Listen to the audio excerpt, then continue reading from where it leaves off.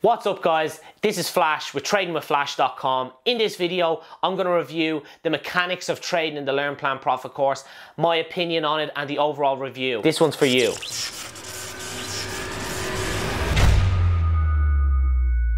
In this video, I'm going to briefly break down the mechanics of trading in the Learn Plan Profit.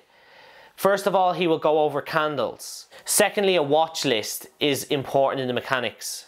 Order types, stop losses, setting alerts, cash versus margin, and hours of trading. They are just some of the bare basic videos in the mechanical section of the Learn Plan Profit. What I believe is an important aspect of the mechanics of trading, in my honest opinion, is number one, it's emotion. You'll hear a lot of people saying control emotion, and at the start you'll be wondering, well, I think I'm fine with my emotion and what can I do to improve it?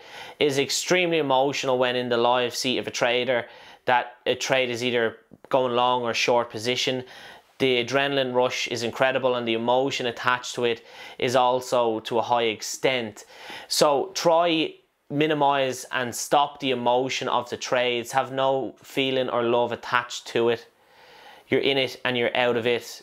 So bear that in mind. Again, this is an honest opinion, an honest review. My feedback would be, everybody covers the basics of candles and Japanese candles. What they don't tell you is the candle patterns, what each candle represents.